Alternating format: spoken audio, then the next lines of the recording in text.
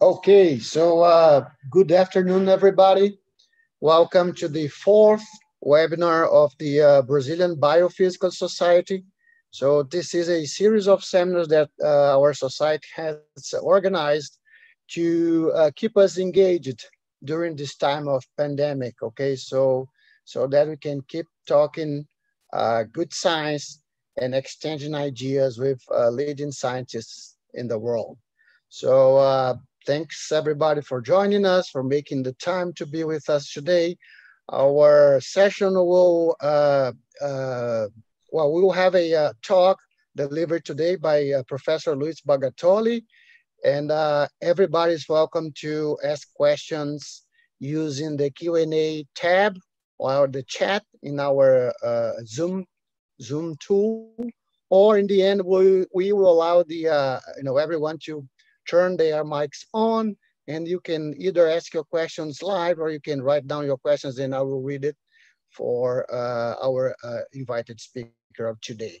Okay, so as I said, we have the great pleasure to have with us today a very nice, very fine scientist, Professor Luis Bagatolli, who is a professor now in the Universidad Nacional de Córdoba, Instituto de Investigación Médica, Mercedes Maria Ferreyra. Oh, I was trying to do some accent here. Let's see how was it, right? Bagatolli was a PhD student in chemistry in Argentina, and after his PhD, he was a postdoc in the US, in Illinois, where he worked with mainly with fluorescence methods. After that, he spent a long time in Denmark, University of Southern Denmark, in the biomembrane group there, where he became one of the most distinguished scientists in the field of membrane biophysics, okay? After 15 years, I guess, so Bagatolli was back to Argentina, right, Bagatolli? And since 2017, he's back in Córdoba, settling down his group and bringing all his experience and knowledge back to South America. So I'm really glad that you accept our invitation to be with us today. And we are really looking forward to hear your talk, Bagatolli, today. Thank you very much. Floor is all yours. Thank you. Thank you very much, Antonio. I would like just to thank the Brazilian Biophysical Society for the invitation and of course the attention of all these people that are today here in this talk. Well, the title of my talk is connected to kind of a new line of research that we started more or less around 5 years ago. And what I will try to show you is a little bit controversial, and I really hope that you will enjoy. Bottom line here, heads need to be open, and of course I will be glad at the end of the talk just to discuss and respond to all the questions you have. All right, so the outline of my talk will consist in essentially 3 parts. The first one is is needed because what I will discuss is an alternative cellular model, right? It's not the only model that they taught in the university or careers, right? And this is called the association induction hypothesis. Then as a second part, I will just talk about my model system. It's a model system we choose in these last 5 years to essentially test the tenets of this hypothesis, of this theory, right? And as point number 3, I will just show you the models we build on this theory, and I will just try to make some sort of reflections and show you some results concerning cellular membranes. And finally, I will just try to do conclusions.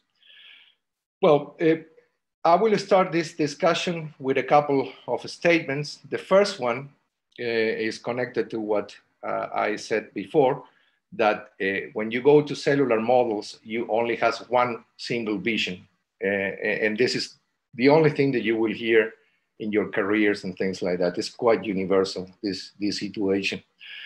And the other thing is that the canonical model that we use for describing all cellular process are based on schemes from the physical chemistry of dilute systems, right?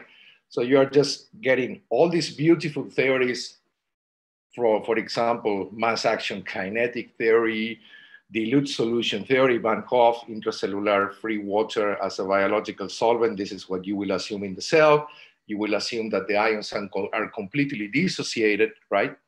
You will assume that you can apply diffusion models there. Brownian motion is one of the key points there, because you accept that inside the cell, you know, you will have a prevalence of the random thermal collisions, right? Dominating the motion. The cell in this canonical model is also described as a steady state energetics or a system that responds to steady state energetics, right? So you will assume that the cell has an extremely high energy consumption. In fact, there is almost, well, in the books, you can read that 70% of the ATP, which is called the fuel of the cell, will be consumed in order to keep this energetics going on. And of course, there are prevalence of dissipation of energy. This is all the assumptions that are coming from this dilution theory that we apply to the cell, right? In this canonical model, the other thing which is very important to remark is that the membranes has a central role, right? We are talking about permeability through semi-permeable membranes, all right? And of course, there is another aspect which is very important, that is the prevalence of what we call the dogma structure and function, right? Because generally you will have a structure and trying to assign a function. This is very well used or has been developed from the middle of the 20th century, where you know the translation of DNA to proteins has been described, right? Which is working very well in that sense. But the point I want to make here is that you are privileging single molecules events to describe emergent properties of the system, okay? And the view that we have on the cells is essentially the one I show you here, where you will have liquid water, free ions, and basically interpret the cell as a bag contained, a bag of watery bag contained by a membrane, essentially, also for the organelles. Well, there is something that you really need to take into account when you think about all these things I mentioned before, is that there are very quite well-described characteristics that are common to all cellular systems. I'm talking precisely about molecular crowding, spatial confinement, and of course, the impact on these two factors on the physical state of the intracellular environment, right? What I'm essentially referring here is that in the intracellular environment, you have a really high concentration of macromolecules, mostly proteins. The concentration of this scale up to 200 to 350 milligrams per milliliter, which is basically impossible to reproduce in a test tube in vitro, right? And when you consider this sort of scenario, so you start to think in the impact of this physical state in the major component of the cell, in number and in mass, which is water, right? If you have an impact on the behavior of water or in the physical state of water by this crowding that you have inside the cell, obviously you will impact largely the colligative properties of the system, right? This is basic physical chemistry. We are taught actually that all the colligative properties are linear with the concentration when you have dilute system, but as soon as you start to increase the concentration of salts or whatever, then you start to have deviations from the behavior of these colligative properties, right? And obviously, we know that the cells are non-equilibrium thermodynamics systems, right? And the question I will try to raise here is that we can interpret these cells as a purely dissipative systems, right? Just to give you an idea, I just have this sketch on a mycoplasm in this case, where you can see how crowded is the environment inside the cell. Actually, if you calculate in one dimension how many molecules of water you can put right from one wall of protein to another, a neighbor protein, it will not be more than 7, 8, maximum 10, right? So the influence of all this crowding on the major component of the cell, water, will be really high.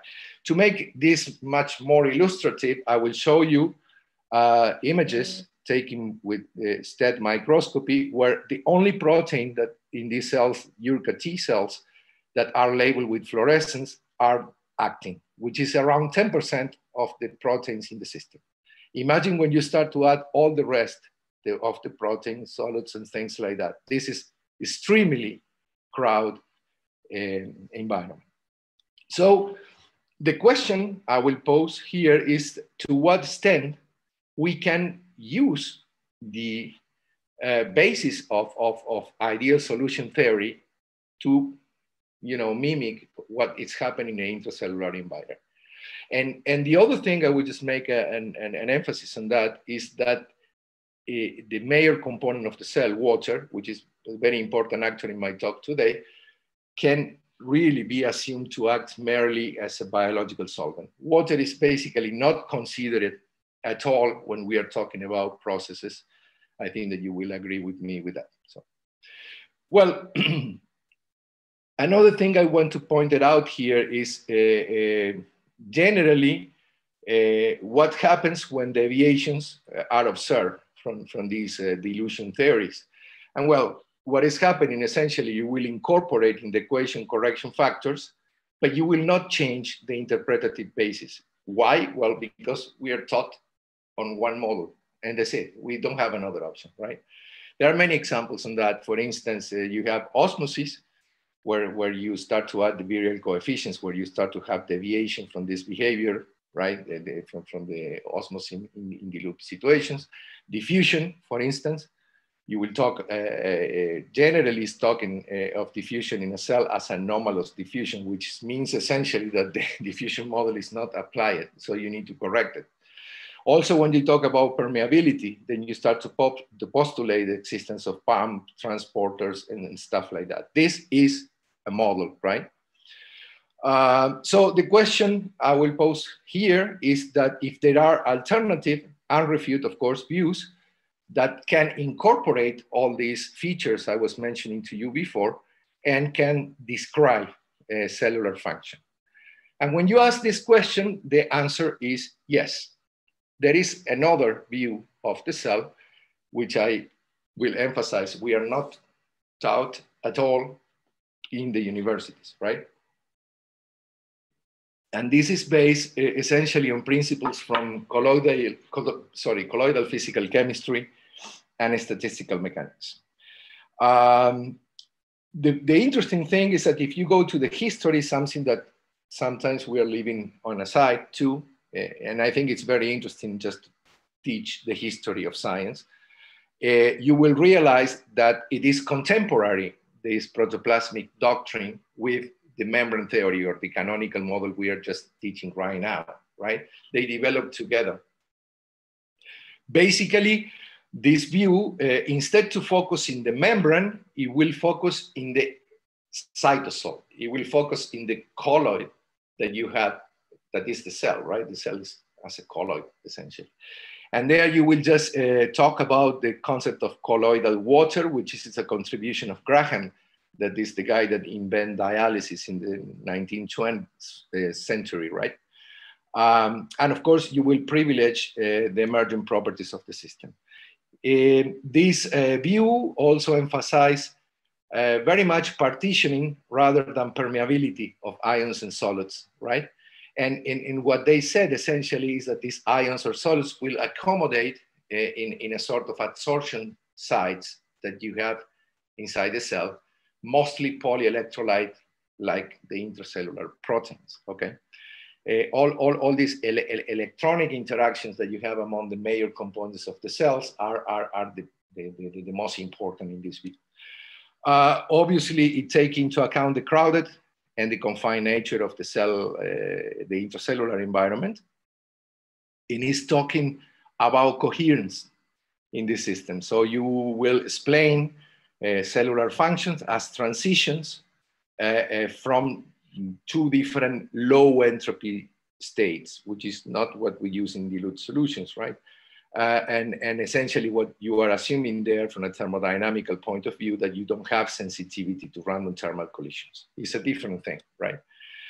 And the most complete quantitative version of the theory is introduced in 1962, a little bit later. And this is maybe the reason why it's not really taught, because the other model has been really popular, by Gilbert-Lin, and is known as the association induction hypothesis. Okay, I will just try to give you generalities about this association induction hypothesis and some conceptual points, just to make clear what we are trying to test, right, when we are using this sort of view. Just before that, I would just simply make another statement, is that in this particular theory, you will think the cell not as a bag of water contained by a membrane, but as a gel, essentially, okay? Well, as I said, the quantitative version that arrived in the 60s, it was introduced by Gilbert-Lin. This is the book. Can you see the arrow, if I move the arrow? Yes, we can. Thank you. It's called A Physical Theory of the Living State, and this book has all the statistical mechanics development of the ideas and things like that, if you're interested to read it. If you want to go to a more summer book with the concept of the things, I will recommend that you can read this, called Life at the Cell Below, and at the cell, sorry, and below cell level.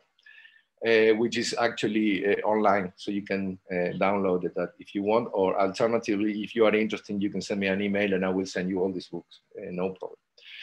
What are the general features of the theory? Well, the very important thing that this is a quantitative theory. So you have a quantitative theoretical framework based on this principle of statistical mechanics and colloidal physical chemistry, as I said before.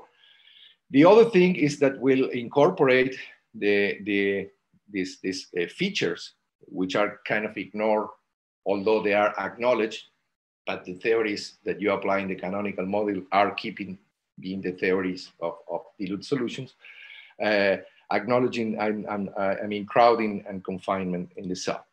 There is a very extensive piece or body of experimental evidence, and is possible to use this theory to explain something, because the focus on the single molecules events is kind of ignored, you know, generally. That is a coupling, right, between physics, chemistry, and physiology in these systems, right? Particularly emphasizing the emerging properties. The other very interesting thing that you have with this theory is that it defines the living state, and they consider the living state instead to of the cell, right? Instead of a steady state energetics, as a metastable equilibrium between two states. One is a resting state, another is an active state, which both has low entropy, that requires relatively small energy inputs to maintain the dynamic properties of the cell, right? If you think about, we have a mutually exclusive, you know, theories, because the concepts that you use are different. And this is also very well known. Otherwise, you know, I always tested that with my students. I'm asking them how is or what is the percentage of lipids in a cell, and they came with answers of around 20, 30, 50%, because it's so much emphasis in the lipids in this other model that they simply lose the information. Lipids are a minority compared with water, proteins, and ions, for example. It's not more than 0.1% of the total molecules that you have in the cells, right? And so this theory will essentially assume that water, proteins, ions, and solutes are electronically associated. I will interact among them, right?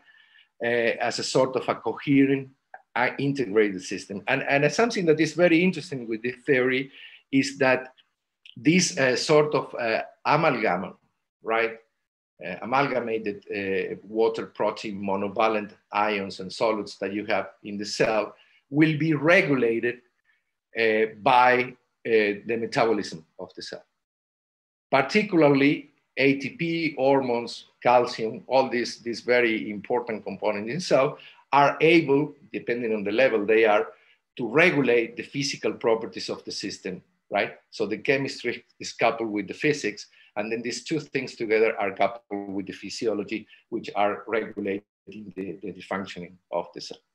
If you go to the very detailed part of that, and I'm using really a large part of the time in this, but I want to make it clear because I'm pretty sure that this is probably the very first time that you hear about these things, is that from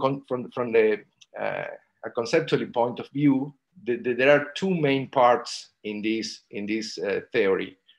One is related to the behavior of the ions or the ionizable species in crowded environments, in situations where the ionic strength is so high that basically you cannot apply the bi-Hugel approximations, right? So you cannot really talk about dissociation of ions in a situation of crowding like this. The other part, which is very interesting, is a theory of proteins, right? Which is mostly emphasize proteins as polyelectrolytes and partially resonating polymers. Essentially, you know, when I'm saying partially resonating polymers, I'm referring to the peptide bond or to the amide bond that we all know that this is a resonating, right, bond. So then you can propagate electronic signals through, right? Well, as the name, association induction hypothesis, the association part is doing a very deep analysis on this ionic association, particularly from the standpoint of Bjerrum concept. This is Bjerrum work in 1926. This is physical chemistry, right?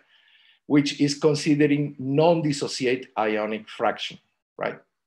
This is well known and it's very well proved. It's salts, you can do that, right? What this analysis demonstrates that when you have a fixed charge system, right? Like for example, the ones you have in an ion exchange resins, which is more or less how he proposed that the interior of the cell work concerning the ionic, you know, exchange, but also extended to proteins. The activity of counter ions that you have will be very reduced compared with the dilute solutions. Essentially, what is proven there for entropic factors is that when you have this very, very high crowding environment and the charges are fixed in the space, you know, the ions are not really, or the pair ion, fixed ion, counter ion will not be dissociated, right? So will be associated. Well, when you have a situation like that, like in the ion exchange resins, where you do have counter ion association, what is privileging there is the energetics of short range interactions, right? Instead of the long range interactions. And when you have a situation like that, you will have a property that will emerge from that, which is selectivity for the counter ions. You have all the statistical mechanics, you know, demonstration in this book of 1962 about these things. And well, when you have ionic selectivity, right, the variation of this electric density on this fixed ionic site will be affected by the neighboring chemical groups, right, through induction effect. When I'm talking about induction, I'm going to the basic chemistry And then you can ask yourself why, for example, acetic acid is more weak than 3-chloroacetic acid. It's because well, in the 3-chloroacetic acid that you have the chloride that will, drag the electron cloud to the chlorine atoms. And then of course the proton will be free, right? Easier, sorry, in the 3-chloroacetic acid than in the acetic acid. So all these inductive effects are taking really an important part in this. And then what is very interesting on that, in these systems where you have fixed charges, right? He defined a quantitative measure of the energy of association, right? And then by regulating this energy of, the nature, the polarization of the ions, the fixed ions that you have there, then you can regulate which ion will be, absorbed or not, okay? Well, all this analysis that he did, in this book on the 60s, which is quite interesting and quite straightforward because it's totally based in physical chemistry, that all we understand, will be extended, this concept of ionic association, to proteins, okay? And well, what he will assume is that the protein in crowd environments like the cytosol, they must exist in associated states, either with other charges in the protein, when you have these salt bridges, for example, or salt linkage, or to the counter ions. The interesting things, right, is that this sort of characteristics that you have there, it will, due to situations, so you will have exchange of ions instead of dissociation of ions, as you use these concepts you use in the membrane theory, okay? And this exchange of ions and selectivity that you have there will involve essentially energy flows, right? That will locally, travel through the resonant polypeptide backbone of the proteins. And of course, it will affect the conformation of the protein, the ability of the protein to establish additive bonds with water, or even the interactions between the proteins. It's quite interesting. And of course, I'm really giving you this in a very fast way, but I really think that this is something interesting to read. Well, then the association and induction phenomena that you have between the proteins, the water, the ions, and all these sort of things that, as I said, and this is a very important thing, are originated in the short range interaction, will result in a long range transfer of information and energy via conformational changes. For instance, you can have a transition of a protein from a alpha helix to a coil, for instance, or a subunit dissociation, making the crowded system, the intercellular environment, to be able to respond to very fast, right? And in a coherent way at length scales that will comprise essentially the whole cell. Okay, this is a very interesting thing. Obviously, this theory will assign a really great importance to what is called the random coil conformations or extended conformations in the proteins, right? It can be fiber conformations, can be random coil. Basically because you can expose the electronic groups, meaning, the carboxyl, the amino groups in the amino acids, and also the amide bond to the media, right? And then you will promote the interaction with the ions and water. In fact, there is a difference in this theory between what is called extroverted systems, which are the proteins that are open conformations, with the introverted proteins that are essentially globular proteins, okay? And for instance, the main actors in this sort of events are cytoskeleton proteins, for instance, like actin tubulin in the fibrillar form, or essentially what you have like intrinsically disordered proteins, okay? In mass or in abundance, the IDPs and the fibrillar proteins will conform around 50% of the mass of the proteins that you have inside the cell. Well, there is also a subsidiary theory on this model, and I will just simply mention, but this is an important thing, which describe that this, the ability of these fixed charge systems, these polyelectrolytes, having, you know, negative, positive densities of charges aligned in a repetitive way to polarize water.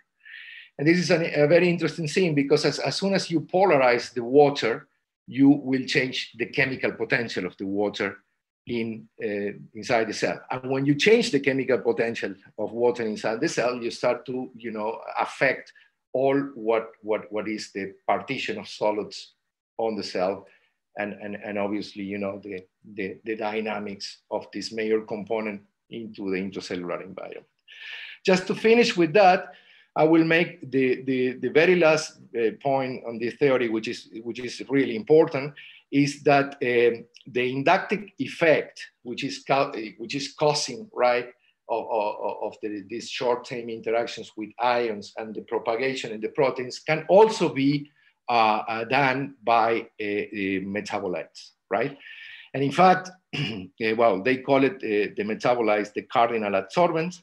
And then, for instance, the ATP hormones or divalent ions will cooperatively modulate via inductive effects to the intracellular environment via these polarizing effects, okay? So essentially, in this context, then you will have a responsive system, because all these electronic inductions that you can regulate through the metabolites, and also with the short range interaction through ions and interaction with water. Okay, so this is basically the main aspects of the theory. The theory, for example, dispute the idea of ATP as an energy donor. Essentially, it's interpreted the role of ATP as an inductor, right? A chemical inductor. And also questioning the Michel theory, which is quite interesting to read. Those papers are really fun. And also question the ATP as a high energy substance. I think that the most strong experiment that this theory had is the energetic balance that they do when they're trying to explain, you know, the exchange from potassium to sodium in an electrical impulse, for example, on the cell, right? And this is related to Lin criticized a lot the existence of the sodium potassium pump. But basically what he did is that just to do a very, very long experiment where he calculated the maximum amount of energy that you have in the cell. This is considering 100% of efficiency in the transfer, right? And considering the minus 12 kilocalories per mole on the ATP, so consider the high energy phosphate. And when he compared with the energy you need to feed the sodium potassium pump in this model of steady state energetics, it found a deficiency of around 1,000 to 3,000%, right? Essentially, well, he's saying that if you have a coherent system, so that you really don't need to have such an energy in order to do the transfer. Remember, we are not talking here about pumps in the membrane passing the ions, simply is the adsorption sites on the cell interior, because ions are permeable. This has been shown, with radioactive experiments, and it can follow, for example, the behavior of coherent systems, which are insensitive to the random thermal collisions. Okay, I think I just destroy all the things that you have in your head concerning the theory. And meaning the membrane theory. I know that this is a very controversial thing, and of course I know that you really need to digest and go and read if you are interested, of course. But the interesting thing about this is that you can explain the four paradigms of the cell physiology in a quantitative way with this view, meaning cell volume control, the selective ion distribution, the selective solid partition, and the cellular electrical potential in the same way that you can explain it with the other theory. And the other interesting thing is that this theory is not unrefuted. It still remains, okay? Well, obviously, I read this theory around 2007, and I have been, you know, very conflicted myself with this. And I reached a point that I said, well, I really need to go and do some experiments. And then I choose an experimental system to try to play with the tenets of the association induction hypothesis. And this is what I'm going to shortly show now to the end of the talk. Well, what the system we choose is a oscillatory glycolysis in the living cells, Saccharomyces cerevisiae. They are yeast cells, right? This is a very, very, very well characterized and very well known phenomenon. It has been studied for more than 70 years up now. And essentially what you do there, well, the first things that you do, that you have the population of yeast that you will synchronize, you know, metabolically. And the way you do that is by starving. And then what you would do is to add a compound that will block the respiratory change, right? It can be cyanide, it can be argon, for instance, and then feed it with the substrate so that you will give food, glucose, to the cells. And if everything is synchronized there, and you know, then you will see the manifestation of these oscillations as changes in the metabolites that are intervening in the glycolysis. Particularly, I'm talking about an ADH and an ATP, right? Well, I show you the experiment. You know, an ADH is fluorescence in the NADH form, but it's not fluorescent in NAD. And here you can see that when you just add glucose and then you add the inhibitor, then you start to see that the metabolites start to oscillate. The very same things happen with ATP. These are properties of single cells that became macroscopic because you have synchronized metabolites, and in particular it's acetaldehyde, the one that is synchronizing all the cell population. But it is really beautiful. You put these cells, for example, in the microscope, and then you induce these oscillations, and then you can see the signal of an ADH or the sensor of ATP going up and down, or you can do it in a cuvette if you want as well. Okay, now why is interesting this system? Because something that is generally ignored but is reported during the glycolysis oscillations is that the oscillations in these metabolites are coupled with a very large number of the cellular properties, right? In this case, I'm showing you here heat flux, for example, electrical potential at pH, right?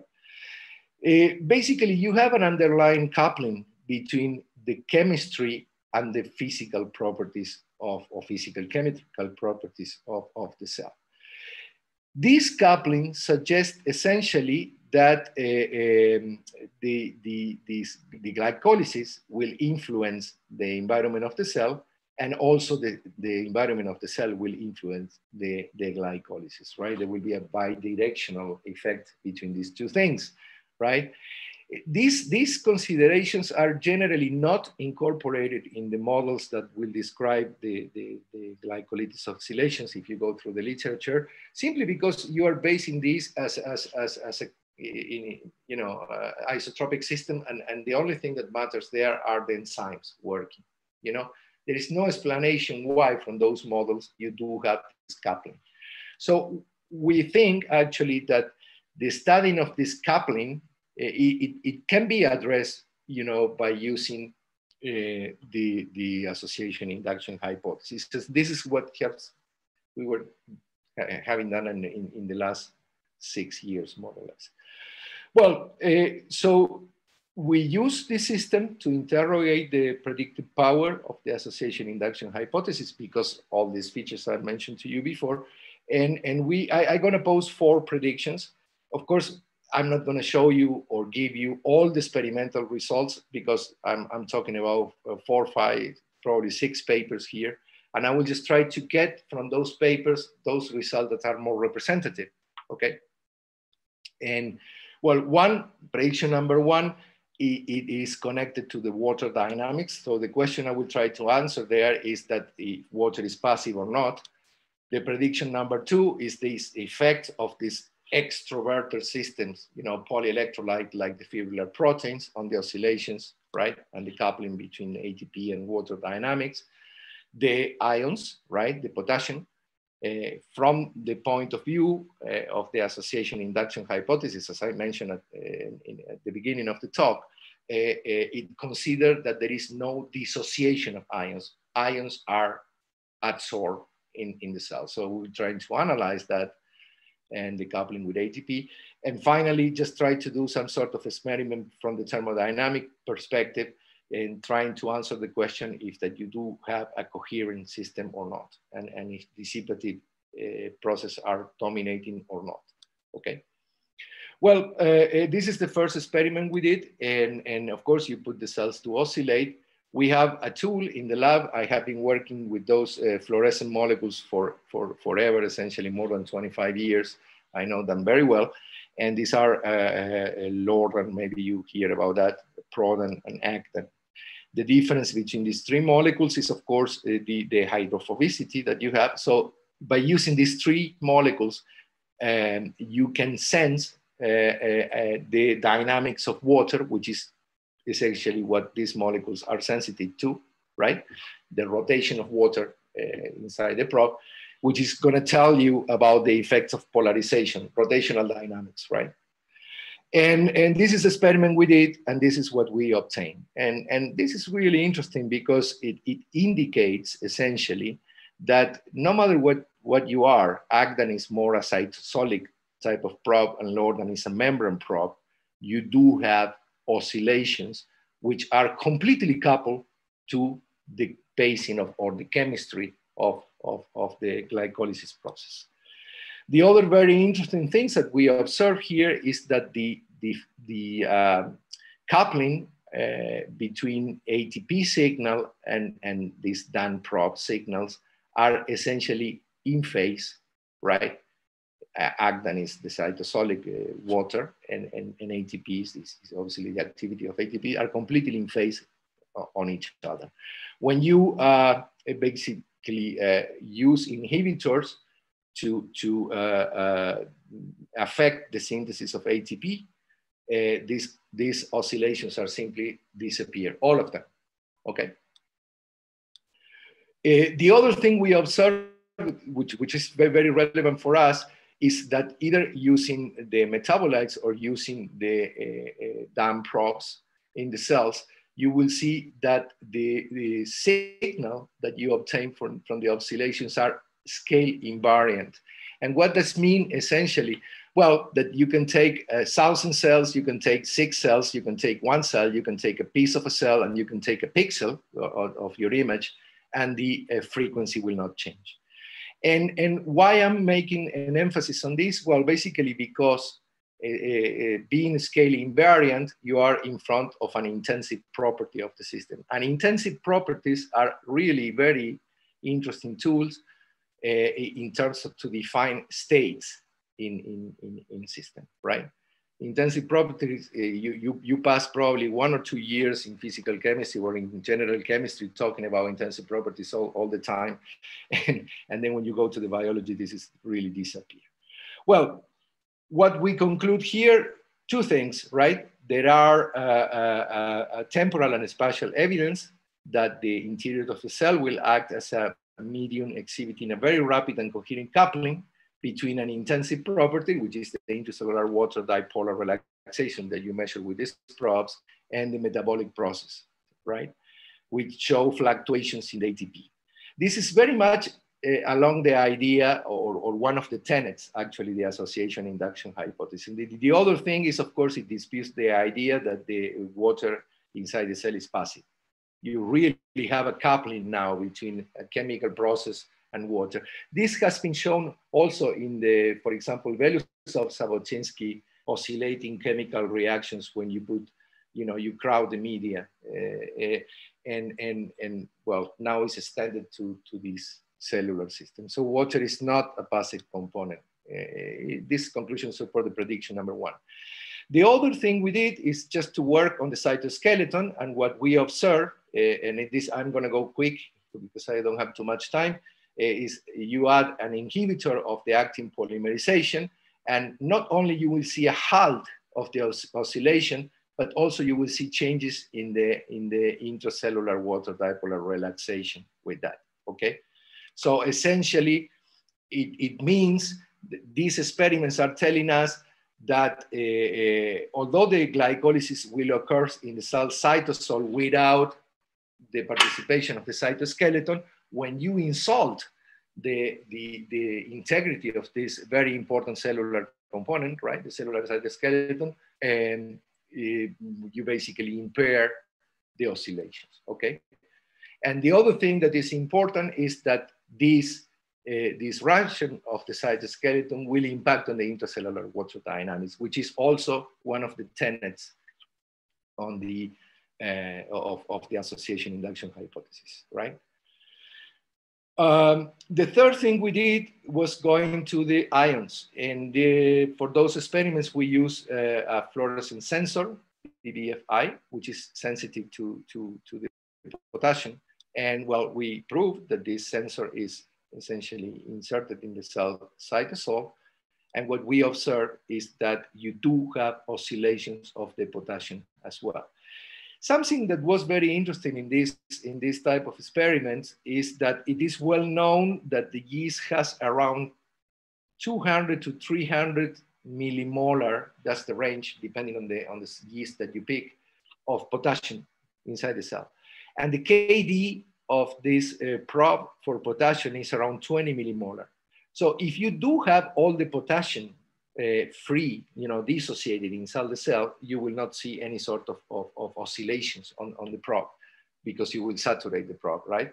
So instead, we observe, oscillations on the potassium levels. This is indicating essentially that you do have, a fraction of potassium oscillating with coupled with this metabolism. They have the same frequency of NADH of ATP. We did more experiments. Essentially, what we did was just to use mutants of the yeast that has impaired the transporters of potassium from the vacuole to the interior of the cell and also in the plasma membranes. And what we determine with this is that the fluctuations that we do have on the potassiums are not fluxes coming from outside or from inside the cell. It's an alternation between adsorbed and dissociated states. And doing the calculations, obviously with the intensity of the signals, just having the dissociation constant of the probe inside the cell, we estimate that the fraction of potassium that is oscillating in this during the glycolytic oscillations is not more than 10% of what you do have inside the cell, which of course is in line with the association induction hypothesis as well. So you have most of the ions inside the cell are adsorbed. The other thing we did is just to deplete the cell from ATP, and we observed also the prediction of the association induction hypothesis that said that when you deplete the cell of ATP, these cardinal adsorbents will not, interfere anymore in modulating, right, electronically the state of the cytosol. I mean, essentially polarizing the water and absorbing ions. And when this happens, for instance, you have an increase in the amount of potassium that it is moved out, right? Because you don't have any more the cardinal adsorbent acting in the system, right? The same thing happens when you use latrunculin B, which is also the depolymerization of the fibrillar proteins, also will lead to an augment of the concentration of potassium, right? Well, this is the conclusion, sorry, number 3. And there, what you will state essentially that also one of the main components of the cell, potassium, will oscillate and will be coupled with the metabolic oscillation, essentially coupled with the ATP, right? And in order to do these oscillations that happen with water, you will need to have relevant levels of ATP and the organization of the cell cytoskeleton. And obviously, most of the potassium is adsorbed in the intracellular environment, which support the prediction number 3. And the last experiment we did for testing these sort of things is to measure oscillations in thermodynamic variables. In particular, we were interested in temperature, and I will tell you in a minute why. What you see here is that the yeast are starved. Then you add the cyanide, then you add the glucose. Then you start to see that the temperatures start to rise. These are indications of dissipation. But then you have this region where we know essentially that you do have the oscillations, where you can measure temperature oscillations. We also measure the heat flux, right, on that, and we can estimate that there are correspondences between the heat and the temperature oscillations that you have in the system. And we compare that with the oscillation of the metabolites, and we see that they are completely having, they're coupled. They have the same period and they have the same frequency, right? Well, why this is important? Well, there is a theory, and I will not go into detail, simply just refer to the paper down here if you're interested to read that. But this has developed by Thomas Hamer, and he suggests that in any non-equilibrium process, as the one we have there are a dissipative one dissipative component that is in line with the Onsager reciprocal relations, all dissipation, but also there is an oscillatory component that will not produce entropy, right? And this is, Thomas in a very elegant way demonstrate that when you have oscillation of a spring or an electrical circuit, so you can just do the thermodynamics on that, and also does involve chemical oscillations, right? And this is applied particularly where you have systems that motion are not dominated by the random thermal collisions. So you have a coherent system, and inertia cannot be neglected. And this is more or less the features that you have in the intracellular environment, because the crowding and the confinement. What this theory predicts is that you will expect a coupling between all the thermodynamic forces and the extensive properties of the system, follow or accompanied by oscillations in the temperature. Essentially, the oscillations in the temperature are a fingerprint of presence of a process that do not produce entropy. So they are isentropic process. What I'm telling to you here is that you do have some sort of quasi-adiabatic situation in the system, right? So when you have a quasi-adiabatic situation in the system, you preserve the energy inside the system, and you will not need an enormous amount of energy for the system to produce. It's essentially challenging this concept of steady state energetics, okay? Well, the conclusions are well, the confirmation of the existence of isentropic processes during this glycolysis oscillation. That has been postulated for nerve, for the nerve impulse in the cells. Actually, it's in the paper of Hodgkin and Huxley that they see that there are heat that is released, but heat is absorbed during the traveling of the electrical signal. But generally, you will not use or you will not model a biological process as isentropic processes. Essentially, you will just go for a dominance of dissipative process there. Well, these things we confirmed during the glycolytic oscillations with all the previous observations I showed to you will support the view of the intracellular environment as a very highly coherent and ordered system with properties that can be related to a responsive gel, right? And which will not need too much energy to become active, all right? And in that sense, if you consider water not as a passive medium as we do in the other model, but as an active component or an active participant of the system, then, well, it has a very high calorific capacity, and then you can store the energy in the system, and then you will have some sort of coupling between the different aspects as suggested in this format. So it supports the prediction form. Well, so now we are confident with the model, and we are still working on that. But something that really took my attention of all these results is about the membranes. And as I show it to you, way back is that when you use Lordan in the membrane, you can see that also the membrane oscillate when you have an active chemical process, right? Oscillations in this case in the glycolysis. So the question is how we can, interpret these sort of things. What these things are telling us. Well, we work as well, and this is another paper. I have been adding all these papers, and I will be more than happy to leave this PowerPoint presentation to you guys if you want to use it or to take papers and things like that from here. What we did in this paper was just to generate a model which is based obviously in the tenets of this association induction hypothesis. Essentially, we combine a kinetic model, right, with the Yang-Ling isotherm adsorption, adsorption isotherm, which is totally based on the association induction hypothesis. And we were able to reproduce this coupling that we have with the polarization of water and ATP, right, with our model. Also, this model was actually quite useful to reproduce the kinetics of enzymes in crowding environments.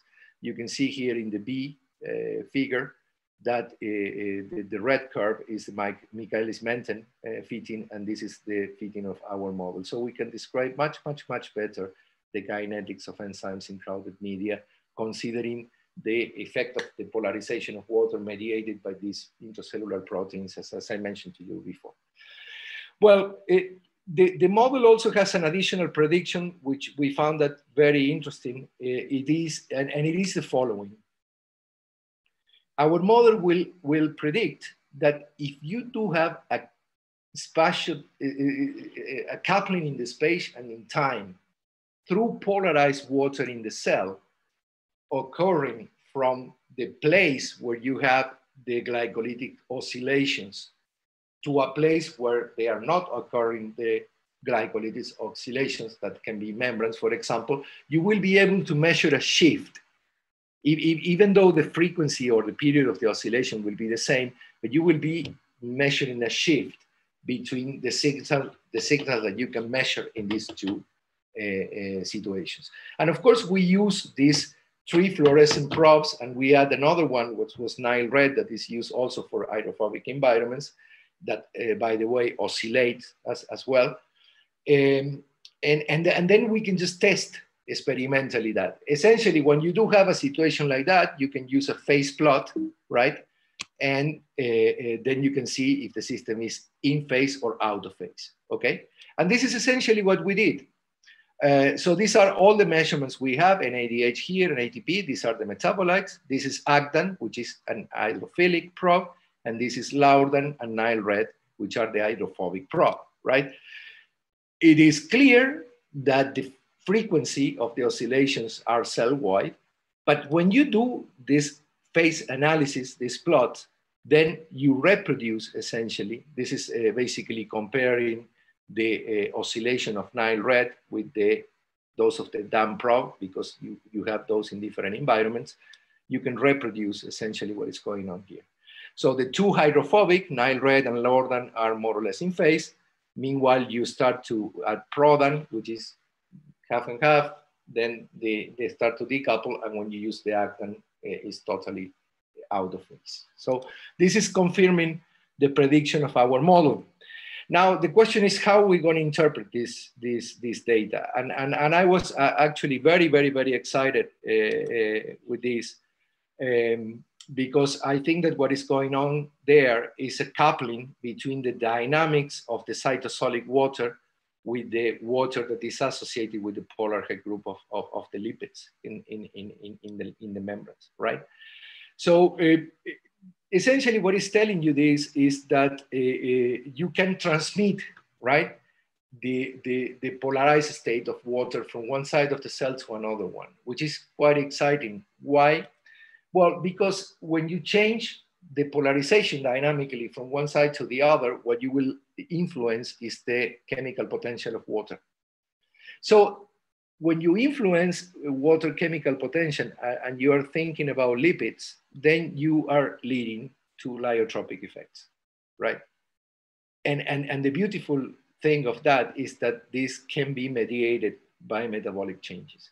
So essentially, what does mean? Well, that also membranes, right, can be actively responding to the metabolic state of the cell as a supramolecular, entity via the polarization of intracellular water. And essentially, this is a hypothesis, of course, and we are trying to model that in the lab. We have very interesting, actually, results in vitro, because it seems to be that this is really happening also in vitro, can be reproduced in the cells and in vitro. And this is the model of link, right? Where you have a cardinal adsorbent polarizing the water, associating the ions. And now if you change the level of because a metabolic process, right? ATP, for example, then you will depolarize the water, then you will induce some sort of salt linkage in the proteins, and then you will free the ions. And these sort of things can be coupled to lyotropic organization in the lipids, meaning essentially that you can locally transform a lamellar phase to a hexagonal phase or a cubic phase, or eventually a micellar phase, whatever, right? And that can be another active part of that. This is really interesting, and this working hypothesis is essentially something new, because the association hypothesis, because it was this sort of war that Link has with the electrophysiology community, right? That essentially he neglect lipids. So there is, in the original version of the association induction hypothesis, is even neglected that the lipids will do anything. And I don't think that this is the case, because you do have lipids in the cells, right? So, well, just to finish up, what are the conclusions here? Well, the first one is that we found this association induction hypothesis to be a satisfactory frame of theory to explain this mechanochemical coupling occurring during an active metabolic process, right? And of course supports the view that the cell interior is a colloidal system and not a bag of water, right? In fact, water has a very, very, very important role in this model, okay? The major component of the cell. The other thing is that, well, this intracellular medium is capable to establish a very coherent and fast response when you change the metabolic state on length scale that will comprise the whole cell. So essentially, you really don't need diffusion models to explain. I mean, of course, I'm not saying that diffusion does not happen in the cell. I'm saying that you have another option to explain, the transmission. Sometimes the time frame of a cell activity is much shorter if you consider a protein move from point A to point B in a cell, because of the crowding that you have. So then it's going to offer you another view and another tool to describe these sort of things. The other thing is that, well, we're trying to incorporate lipid membranes into this view. And as I said, that are explicitly dismissed in the original version. Link was not a friend of lipids. And basically, what our working hypothesis right now is that these membranes will be sensitive, will be responsive to changes in the metabolic activity of the cell through the polarization of water. Essentially you can change the activity of water in the cell by all these sort of short-range interactions, induction processes, and things like that. You can do quantitative experiments as well. And finally, I think, it has been an explosion about these molecular condensates and the functions in the cell, because suddenly people realize that you do have organelles in the cell, or you have the formation of compartments that do not have lipids. And I think that all this proposition, as this is a science paper of 2017, that ATP is a biological hydrotrope, right? They said, well, in top of being an energetic molecule, is stabilizing proteins. Well, it can be easily explained with link theory. None of these papers are quoting link. It's a monumental work, more than 50, 60 years. And I think that it can be very, very useful. And this is for those that probably are interested in this sort of phenomenon, then they can take a look at the theory that it may help. Well, just to finish, these are the collaborators. Roberto Stock from the University of Mexico in Cuernavaca, Lars Folke Olsen from the University of Southern Denmark. Henrik was, these are colleagues, collaborators, researchers, and Henrik has been a PhD, my last PhD student in Denmark, that he make a big contribution on and many of the work I show. Thomas was a collaborator as well into all the thermodynamics of these systems. And Agustin Mangerot is an actual postdoc I have here in Argentina who is working right now in the artificial model systems to validate the hypothesis. And well, these are the funding, FONCIT and CONICET in Argentina, and the Danish Research Council for the previous papers. And thank you very much for your attention. And I'm really happy and glad that you are hearing me, and I will be more than happy to answer all your questions and discuss more in that respect. Thank you. Okay, thank you, Luis. But this, here comes one of the weirdest moments of this remote talks, which we don't have like room for applause, but I will applaud you anyway on behalf of everybody for such a nice talk, very provocative.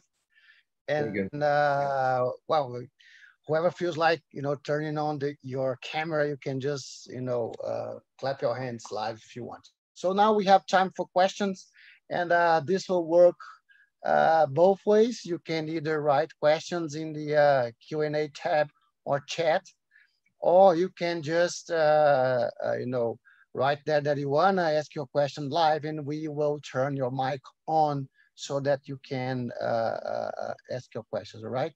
So we do have a comment from Professor Hernan Shaimovitz. Hernan, you wanna make your comment live? Actually, it's a request. Hernan, is he still there? No, he's not there anymore. But Hernan said that, oh yeah, he's there. Okay. Yeah, I'm go here. ahead, Hernan. Please. Oh, Yolanda is also there.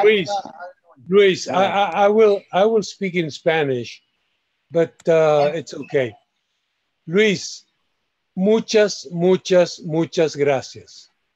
Hace muchos años que yo no escuchaba una presentación tan exciting, ¿tá? Y yo te voy a explicar por qué. Yo trabajo con micelas y ion binding y propiedades de interfaces hace más o menos 100 años, ¿ok?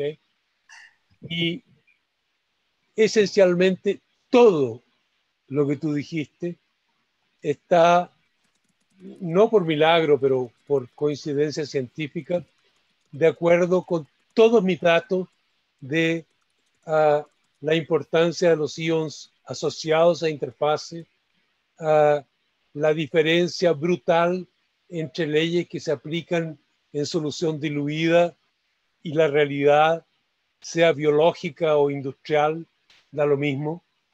Y lo último que quería decir, porque estoy medio emocionado, es decir, realmente fantástico, que hace muy poco tiempo publicamos un trabajo analizando cómo los iones hidrotrópicos se asocian a interfaces. Y estoy totalmente de acuerdo también. No, solo me falta darte un beso porque estoy muy emocionado. Estamos totalmente de acuerdo que llamar a ATP de compuestos ricos en energía me pone nervioso desde que yo era chiquitito, ¿ya? Pero ahora es muy claro que como hydrotropic ion, it has a major effect, not only in binding, but also in ion exchange at the surface, and the effect of that ion exchange on the water. That is, actually, we have just published a year ago, a very nice description of the structure of water in a micellar interface, and how insensitive the structure of water that is hydrating the interface is to the nature of the ion that is beside it. But that doesn't count when you go outside. So thank you very, very much, because perhaps I can say in practice what I've been saying in theory for many, many years, and it coincides exactly what we use. So thank you again, that's it. Well, I'm really appreciate your comments, and well, now you know a theory behind these things. I will recommend to read the 1962 book of Lin. Is absolutely brilliant, and is particularly for me in my personal formation as in my graduate times as a physical chemist. It was so easy, because right now I am working in a neurobiology institute where I became recently the director, and I have really big problems in order to follow, because physical chemistry is essentially out of the picture. You will describe that a mouse start to laugh because two proteins are touching each other, and you don't have any sort of consideration on the nature of the interactions, right? And this idea of the electronic interaction from the major components of the cells are, in my opinion, very excited. And well, of course, this is what I'm trying to direct my efforts right now. But I will highly recommend, if in general you guys don't want to go to the deep, and heavy description of all the theory of links, just try to read this book of 2001, because for a summer vacation is inside the house now or in the yard, because of this pandemic. But that will be a beautiful read, and because it really makes you think about a lot of things. Yeah, thank you very much. Okay, thank you, Hernan. Any other comments or questions? You could just write in the chat, and Leandro, could you please help me? Keep an eye on the mic. Sure, so, sure. Ho, yeah, go ahead, Ho. Yes, I have a question. Hi, Luis. Wonderful. Hey. Thank you very much. Really wonderful. To see all the evolution as well. It's quite nice. Luis, when you're talking about this changing in membrane curvature that you can induce through the metabolism in water, and could you think that we could induce some membrane fission? Absolutely. You can go in this direction? Absolutely. For instance, there is an organelle inside the cell, the endoplasmatic reticulum, and all these sort of very curved organelles, which when you see how the dynamic of this system really is produced, right? The curvature there is so important and is so dynamic that well, when you start to think now in water activity, in a composition of lipids that you can tune, then you can have transitions to non-lamellar phases easily. This is one of the big things concerning the cell, because if you take the lipids from the cells, right, and then you do the thermotropic behavior or the structure behavior of these lipids, most of them are lipids that will promote the hexagonal phases. What the classical view is saying to you, well, the proteins there will establish this to be a lamellar structure. But why? If you have the option, right, to change the chemical activity of water inside the cell through a metabolic pathway, why you will not allow the other structures to come into place? This is another beautiful feature of a tool that you have there, right? The supramolecular structure that can be responsive as well, right? So yes, I absolutely will say yes. This is what I'm thinking right now. In fact, we are doing studies now where we are testing, you know, these sort of transitions as well. When you start to play with the chemical activity, and we have some results that in principle will sort of confirm, you know, something like that going on. Yeah. Thank you, Luis. Any other questions, comments?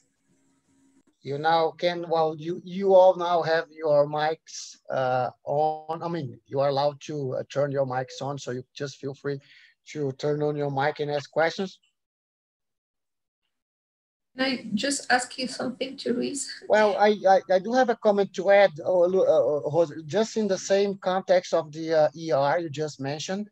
Have you heard that there is this, you know, a proposal from Jim Rothman, the Nobel laureate in medicine and physiology, who happens to be a physicist actually. So he just published this paper in Fab's journal end of last year, saying that, well, it might well be that the Golgi apparatus is actually a membraneless organelle resulting from the liquid-liquid phase separation of the organelle. And we here in Ribeirão Preto are showing that, you know, a family of Golgi proteins called grasps, they can indeed do that. They can, you know, form fibrils in vivo, and they can also, you know, undergo liquid-liquid phase separation. So there's this whole new, you know, thing coming up from Jim Rothman, saying that, well, look, it might well be that the Golgi, you know, you don't need membranes there. It's just a, you know, phase, you know, liquid immiscibility. Let me add something which I do agree with that, but the problem, in my opinion, there is that you are thinking that the membrane will act as a container of the organelle.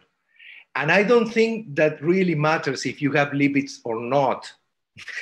You can have lipids, right? But doesn't mean that the lipids are forming, you know, a barrier and the you know, hydrophobic slab, which will allow the permeability. No, I mean, we know that very well. I mean, the properties of a membrane when you approach a phase transition. So this is all these ideas of the phase transitions, right? We have been studying phase transitions in lipids forever, and now we are having phase transitions in polymers, and we are using that just to describe this liquid-liquid immiscibility. But in my opinion, the major problem you have there is the fluid mosaic model and the compartmentalization role of the lipids in the idea of the behavior of a cell. You know, I'm trying to think about dynamics, and what I can see is that the dynamics of the DNA or the nucleotides, the dynamics of the proteins, the dynamics of the sugars, the dynamics of the lipids are completely different than each other. And that is the beauty of the thing. So you start to combine these sort of things in order to make the system extremely responsive and have the capacity to respond with all these time scales, right? But I think that the major problem, in my opinion, is the way we teach. And what we are saying there is that the lipids are the ones dividing the cell. Yesterday I gave a class, you know, in a course in the university, and I was asking, I mentioned that in the talk, I was asking the kids, well, how much lipids you have in a cell? And these guys were coming with 50% of the cells are lipids. And why is that? Because the emphasis on the membrane, the centrality of the membrane. And I think that it's not fair that we are giving only one view, because this is a dangerous thing. You simply will indoctrinate all the people. And that is why it's so difficult. You know, when you try to present a topic like that, it's just to adjust the things in 1 hour, because you really need to explain all the other theory, because people don't know. Absolutely don't know anything about that.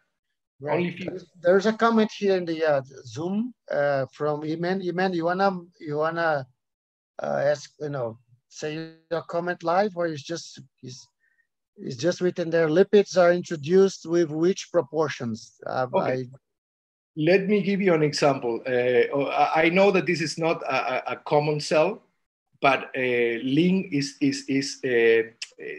this book of Ling. There is actually one from 1984, which is very beautiful because it has like 3-4 chapters where he go all this with all the story, where the ideas are coming from and what are the experiments, right?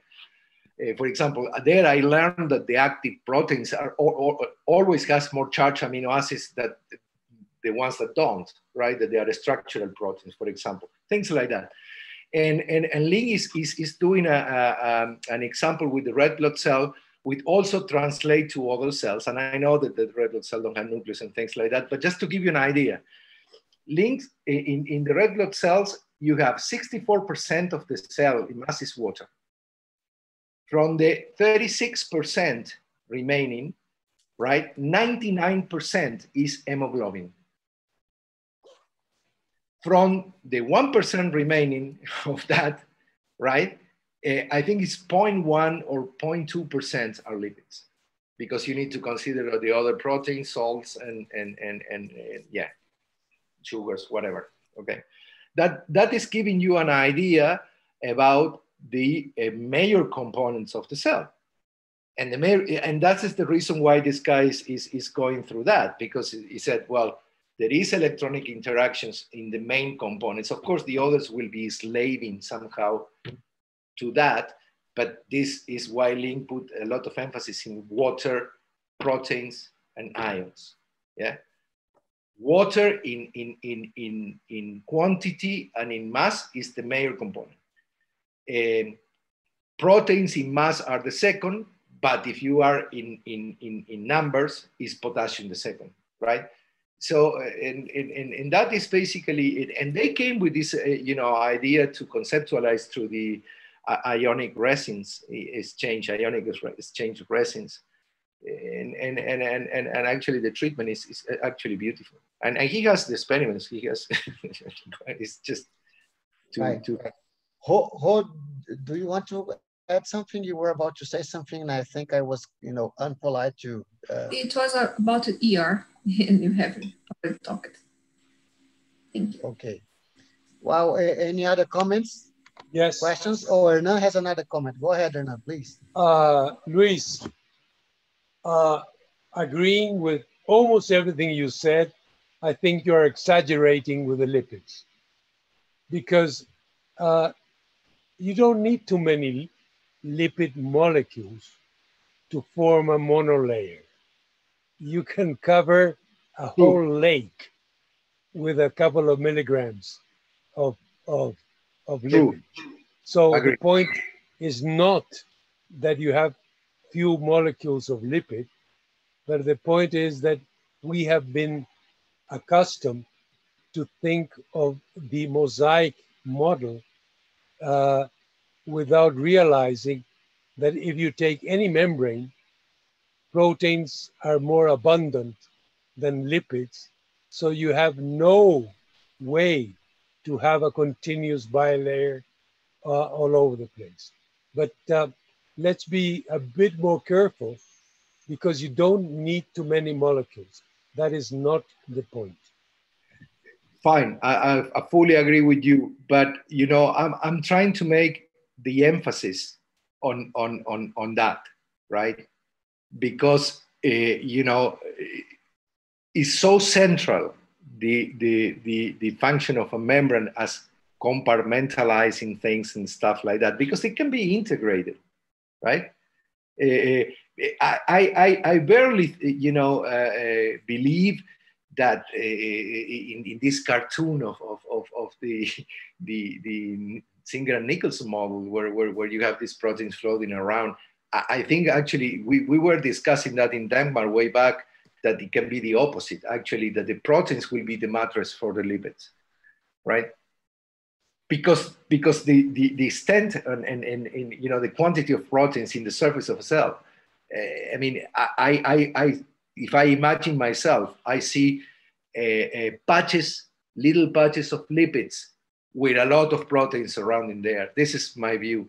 And I think that this is related to this story of the quantity. But I do agree with you that you need, in order to do a monolayer, and this is what we're doing in Babylon, right? Just to count the waters in the harbor, just to pour some oil and everything was flat. Yes, I do agree with that. Yeah, any other comments, questions? Well, I have a question, but it's already 6:30. But well, how would we take into account the entropic contribution of water in protein folding within this AIH model? I mean, it seems that if water is there, it is not allowed to like move freely. Most of the proteins would prefer to be either intrinsically disordered or something like that. I mean, how about the globular ones? Okay.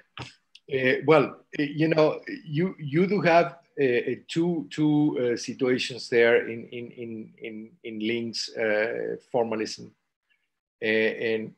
and remember, this is a very important statement about the fixed charge systems.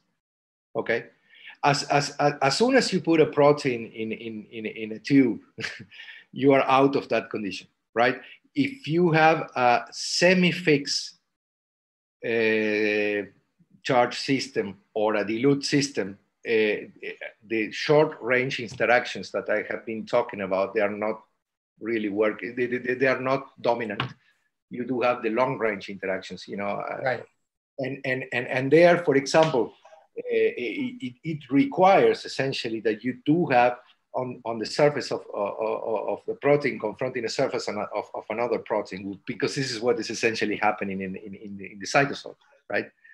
And I think that, you know, from the point of view of characterization of the enzymes and the structure of the proteins, well, I don't know if that is really done, you know.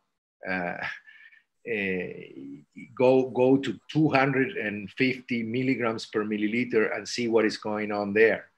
And yes, but from the entropic point of view, and actually this is the argument that Link is using for the ions, right. When you do have this enormous crowding and confinement in there, you know, there is no chance of the pair to be dissociated there. And also for the water, the water will be, you know, stuck right. on the surface and be polarized by because the beauty of the proteins, and this is the subsidiary theory that he pointed out, which is also brilliant. And actually they make the predictions and they did the experiments too, that when you put a system, a charge system, and he used a silver chloride actually that has a distance very similar to the peptide bonds, right? And then you put these systems at 10 microns different, two plaques, right, of silver chloride, two crystals of silver chloride at 10 micrometer distance, and you put water there, you don't freeze that water and you don't boil that water. All right, 10 microns, 10 microns. Right.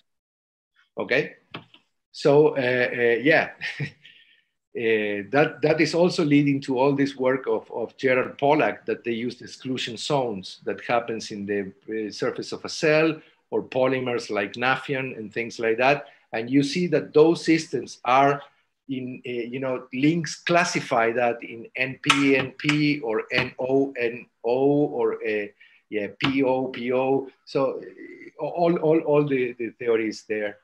Yeah. Okay, all right. No, thank you, Luis. With that, I think we can wrap this up. I just want to remind you all that this talk was recorded and the video will be available on the SBBf YouTube channel. So the Brazilian Biophysical Society is now in all the social medias due to the good work of Leandro, our scientific director. So we have a YouTube channel, and all the webinars we've had so far and all the ones that are to come will be available on our YouTube channel. So just go to YouTube and then search that for SBBF. Okay, and you'll find all the videos there, including this talk.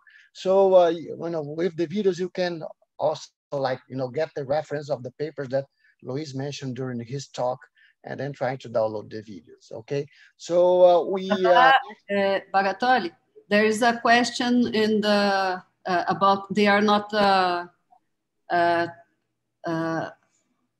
the site is not working, so maybe you can send your email for the students. Well, I have been testing the site and I can open it. But look, no problem. I will put in the chat my email. Yes, you can just put your email there, and who wants to have the book, you can just send them. Yeah. Exactly, and I will be more than happy to share with you. Yeah, thank you. All the material I have. I have the books, I have some papers. If you want the papers from the group, I also just send it to you, no problem. And whatever questions you have in that respect, if you want to keep going with the discussion, I would be more than happy. Well, yeah. So the schedule, the program for the next webinars is already available on our website. So just go to sbbf.org.br,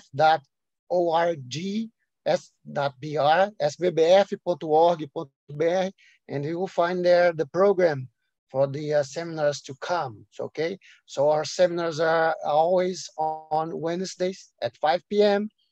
Brazilian time. So I would invite you now to just turn on your cameras so that we could take a picture of everybody there. This is the modern way of, having seeing everybody. We can just wave and do something like that. Oh, this is modernity, right? So please, Leandro, you do that or I do it? Yeah, you can do what I'm doing here also. Yeah, let's go. Yeah, cheers. Yay. Yay. Oops. Okay, so with that, we thanks Luis Bagatolli again for this wonderful talk. Very bold ideas, provocative ideas, and really good scientific discussion. Thank you, Luis, so much for being with us. Thank you, guys, and I'm so glad to see all familiar friends' face, and I really hope at some point we can just drink some caipirinha. Yes, and I really miss the beer we would have after the talk. Were you here? Okay. Yeah, this is a message for Pietro, that he gave me this beautiful bottle of cachaça. Now it's strong. Pietro, oh, there he is. There, Pietro is there. I arrange another, no problem. Thank you very much, and greetings to everyone. Thank you are welcome for everything. Yeah. So okay, really so you guys take care. Wash your hands. Put on your mask. The pandemic's not over, not yet. So take care. Okay, take care. See you next week. Bye-bye. Bye-bye. Very good, man. Thank you so much. This was amazing. Thank you. So, and I would suggest you take a look at the James Rothman, this paper in Fab's journal. I can send it to you. Please do that, please. Yeah, his idea is, really, right into what you were saying about this membraneless organelles. Yeah. Please. And also, Hernan, I would like just to, if you can send me those papers too, your papers. You are muted, Hernan. Seu áudio está desligado, professor. You are mute. No problem. Thank you very much. Well, thank you. It was very nice seeing you all. Bye-bye. Likewise. Bye-bye. Thank you. Fala, chefe. Tudo bom? Tchau. Se cuida. Tô aqui também. Ô, Sebastião, tudo bom? Se cuida aí, velho. Obrigado por ter vindo. Tchau, tchau, pessoal. Tchau, tchau.